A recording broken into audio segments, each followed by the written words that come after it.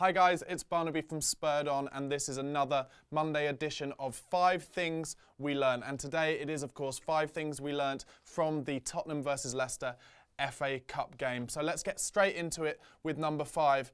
Leicester, I'm afraid to say, are not a flash in the pan.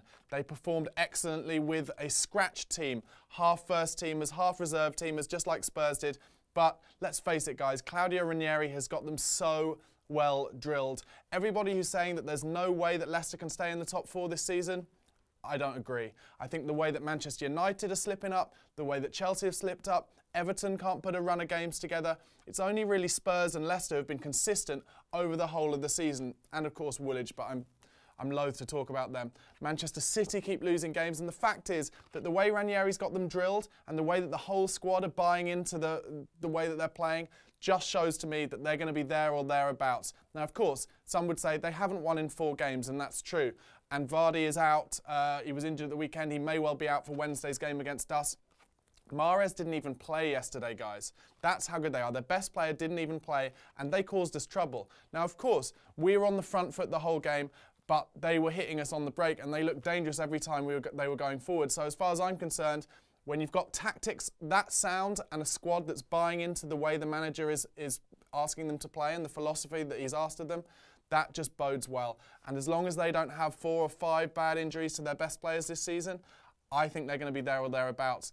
And it just shows to me how difficult a game Wednesday night against Leicester in the Premier League is going to be for Spurs. So in terms of number 5 in our things we learned from Leicester, just as we did when we played them away earlier in the season, they're a good team, they shouldn't be taken lightly, and they're going to be there or thereabouts. At number 4 in the things we learned from the Leicester game, to me, it's obvious. The central spine, the back 4 of our central spine is absolutely vital to every chance we've got of being successful this season. I'm not talking about the spine all the way down the middle up to the striker. I'm talking about Hugo in goal, Toby Alderweireld, Super Jan Vertonghen, and in front of them, Eric Dyer. If we get an injury to any one of those 4, or they're not playing on the pitch, I think it means a return to the old Spurs. I really do. On yesterday in the cup game against Leicester, Vorm played in goal. Now, I would say that Michel Vorm was not at fault directly for either of the goals. Now, some of you may doubt what I say about that because of the second goal. He saved a point-blank shot and it went straight back to the striker. However, it's unlucky that one. It could shin off anywhere and came off his feet. But to me, the bigger picture for me is that the back 4, when Vorm is in goal, do not look like they're comfortable with what's going on. I don't know if it's simply a matter of communication, whether he doesn't shout as much or tell them what to do as much as Hugo Lloris does, or if it's just they feel more shaky knowing that they've got to stop more chances from getting shot at Vorm than they would with Hugo, because Hugo obviously is a better all-round goalkeeper. Yesterday, Toby Alderweireld played, and I would hazard to say that I think he had one of his less good games for Spurs this season, and I don't think that's his fault. I think it's a matter of the fact that Jan wasn't alongside him and Hugo wasn't behind him, so that kind of triumvirate of confidence and success wasn't quite there, and as a result he was trying to put out fires that those around him were kind of setting in the first place, and as a result he didn't have his greatest game in a Spurs shirt. Good news is, of course, for the Wednesday game against Leicester, Jan will be back, Hugo will be back, and Eric will play in front of them. So as far as I'm concerned, as long as we keep those 4 fit, they are the bedrock on which all our chances of getting in the Champions League, going on a cup run, potentially winning the Europa League are based on. We've got to keep them fit. If we don't, then it's like going back to old Spurs defensively. A little bit kamikaze, putting doubts in the minds of not only all of the fans, but also the players on the pitch. So, number 4, keep those 4 players fit and on the pitch. Number 3 in the things we learned from the Leicester game yesterday for me, it's that possession isn't everything. Yesterday we had 73% possession against Leicester, and you'd think, when they talk in the stats packages, when they talk on television about who's played best, they always start with possession. But for me, yesterday just showed how it isn't everything, because just as it was at the King Power Stadium earlier in the season when we drew 1-1, we had all the possession there. It was about how dangerous Leicester looked on the break and how many chances they created, even though we'd had all the possession in the game. Let's face it, it's what Leicester wanted. They want us to have the ball, probe, keep probing, side to side, but if they can keep their 11 men behind the ball, keep it narrow, tighten the gaps, then they know that they've got the players to hit us on the break and make chances for themselves. And that's even without Vardy and Mahrez yesterday. So when it comes to Wednesday night in the Premier League, it's going to be exactly the same. We will have a lot of possession. We'll make chances, the odd chance for ourselves, and we've got to take them. But the question will be, how do we defend when they break on us? I hope Vardy doesn't play, but even if he doesn't, they have players like Ajoa, they have players with the pace of Mahrez to hit us and hurt us. Damari Gray played yesterday, who was a player we've been interested in, but in the end Leicester got him off Birmingham City. He looked dangerous on the break as well. It's going to be about whether we can keep a clean sheet. I say this a lot, I'll say it again. If we keep a clean sheet on Wednesday against Leicester, I think we'll win the game. But we've got to be patient because they will be so happy just soaking up the pressure, soaking up our passing, soaking up our attempts to break through their back eight who are going to be behind the ball all the time. If we can be patient, we can keep a clean sheet, not let them run the channels in behind us, not let them stretch us, don't let the game open up too much in the second half. That is how we win that game on Wednesday. And I think if we want to really push on and hope to get in that top 3, top 4, it is a game we have to win. So, number 3 in the things that we learnt against Leicester yesterday, it's that possession isn't everything. At number 2 in the things that we learnt from the Leicester game, set pieces need to be worked on for Spurs. I know a lot of fans are very angry with how we've defended set pieces this season, and it's true, we do always, in fact, I would say this isn't just a this season thing.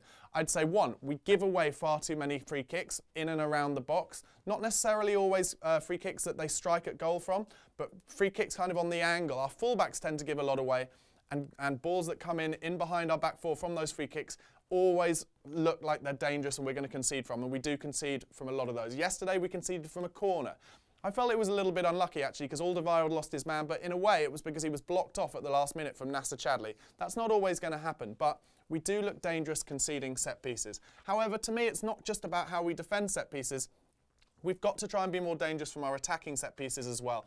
And I know a lot of people talk about how they don't think Christian Eriksen's corners are good enough. Now, for me, I don't totally agree with that. Yes, he hits the first man quite a lot of the time, but the thing with Eriksen's corners, and I think I've said this before, he's trying to get so much pace and whip on it all the time that it's very, very difficult to put it in the right spot every time. It's a real technique that you have to master, and there aren't many players around the world that can do it time after time after time. However, what I will say about Christian Eriksen's delivery is at least 1 or 2 times a game he gets it right on the money, and that's why for me we've scored quite a few goals. I think 4 or 5 goals from corners this season where Eric Dyer or Toby Alderweireld has got across the front of the front post and nodded it in. Very similar in fact to how Leicester scored their goal yesterday. So we do need to improve our delivery, and I think maybe Christian Eriksen could get 1 or 2 more on the money each time, but it's better than it has been in the last few years, I have to say. I've been sitting alongside a fan at White Hart Lane, a friend of mine called Martin, who said for years we never score from corners. And let's face it, this season we've scored a number from corners. So we shouldn't be as negative about that as some people are. But what I would say is both defensively and attackingly, there is room for improvement on our set pieces. And that is number 2 in the things that we learnt from the Leicester game yesterday. And finally, in terms of what we learnt from the Leicester game yesterday, it's not new, but it's something that's just been adding up and creeping up, so I'm going to talk about it. We just have to stop giving away leads where we've gone 1-0 up and we let them come back. I'm now going to read you a list of the times this season where we've been in the leading games and we've let the opposition come back. Happened again yesterday. It's happened against these teams this season. Stoke, Leicester twice, both away in the league and yesterday. Arsenal, Monaco, Anderlecht twice, both home and away. West Bromwich Albion, Newcastle and Watford. That is 9 times this season where we've been winning and we've let the opposition come back and take at least a point in the league or come back in the cups. That is too much to be coincidence, I'm afraid, guys. Just in the same way that last season where we kept scoring winners in the last minute of the game was because of how fit we are, this to me is a confidence-based issue and something to do with how we deal with the fact that we're 1-0 up. I know the players keep talking about how they know that they've got to push for that second goal, and of course they do, but it's about finding that middle ground and finding the confidence in knowing that when you're 1-0 up, you've got to try and make, if it's in the first half, you've got to make your way to half-time. Don't let the momentum shift like we did. We've done it a few times where we let the opposition to score just before the half-time and the whole momentum shifts. If you keep yourself 1-0 up at half-time and then keep 1-0 up going into, say, the 65th, 70th minute, then that's when the game opens up. The other team have to throw the men forward and you can pick them off at will. I used to remember when we had Gareth Bale in our side and we go 1-0 up in a game, I would just relax because I'd be like, well, if we keep this up until the 70th minute, basically the opportunities for Gareth Bale to counter-attack will be so open and so often, especially when Lennon was playing as well with the pace we had, I always felt we were going to win those games. That isn't happening at the moment. Those opportunities aren't there for us.